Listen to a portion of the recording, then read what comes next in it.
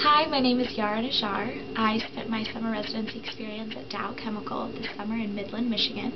My final deliverable at the end of the summer was to create an internal communications website, also known as an intranet site, that would house one of the sustainability goals that Dow was trying to implement and achieve by 2015, particularly by the Public Affairs Department, which was the function that I worked in.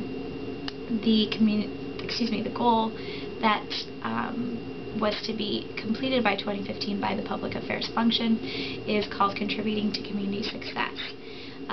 My intranet site would be the first step in trying to achieve that goal, which is to have 100% of all Dow sites to have contributed to community success in one form or another by 2015. What was on the site? Okay, the site contained tools, templates, best practices, and a lot of aggregation of documents that would be helpful. Where did you get all these documents from? These documents came from several people across the global Dow community. Some came from a global Six Sigma team located in Germany that was headed up by someone there. Some came from a U.S. small sites director. So you really had to go chase this down. So I had to chase this down, and it was extremely hard and long and difficult, especially in the summertime when lots of people are on vacation. However, it really taught me the essentials of sort of corporate bureaucracy, and not in a bad way, but you had to know who to talk to, when to talk to them, and what the right words to say were as well. Now that you've done what you've done, what can Dow do that it couldn't do before? Dow, I think, now can really elevate the intranet. The intranet has always been used as sort of a source of information, but now this is really a go-to website where a lot of the information that's there can be leveraged to the outside Dow community, and hopefully my site would then therefore help lots of communities and a lot of the non-manufacturing sites and the manufacturing sites contribute to community success and achieve their goals by 2015. Had you ever done anything like this before?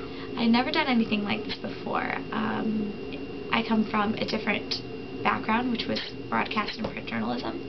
So getting used to, first of all, creating an intranet site, or even a website for that matter, was a huge undertaking. Writing for the web is completely different than broadcast and print writing. And I think it was a completely different field for me. I'd never worked in public affairs before, and so it was interesting to see where I came in at the beginning of the summer completely confused and somewhat overwhelmed, and coming out at the end of the summer having achieved something that was completely rewarding. What classes were most helpful to you?